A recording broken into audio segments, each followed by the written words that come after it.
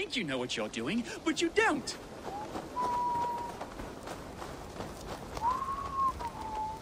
Smells good. Oh, please. I'm irritated enough already. The last thing I need is someone lying to my face. It is a compliment, Saxon. Take it. What are you brewing, anyway? I call it Ledecestrescire Sauce. That is a mouthful. What is wrong with it? It doesn't come close to meriting such a sizable name. That's what's wrong with it. And I've tried. Lord, have I tried. But I cannot, for the life of me, strike the perfect balance. I should just give up. As I look around, that is hard to argue. You wouldn't happen to be carrying an eel, would you? Not the first thing I grab when I set off for the day, no. I've fished everything in Ledecester but the eel. And you think this elusive river snake could be the answer to your sauce woes? There's only one way to know for sure. All right. If I wrangle one, I shall bring it to you. Yes, please. I must try, if only to rule it out. Thank you.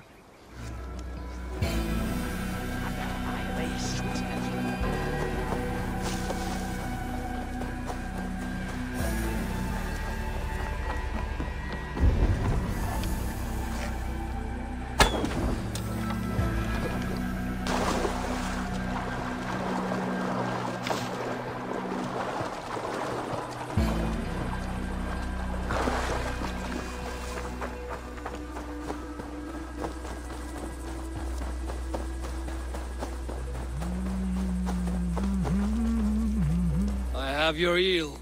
Oh, good! Please, add it to the pot.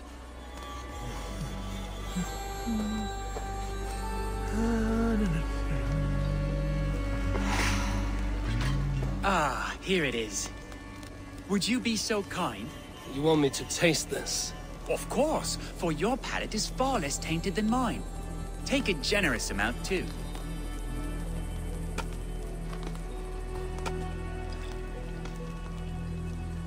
And? Verdict? Oh, no. Not quite there. Oh, Lord!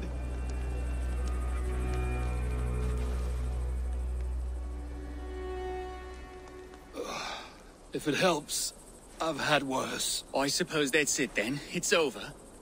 Time for me to pack up my things and see what the fruits of another kingdom might offer me. Where will you go?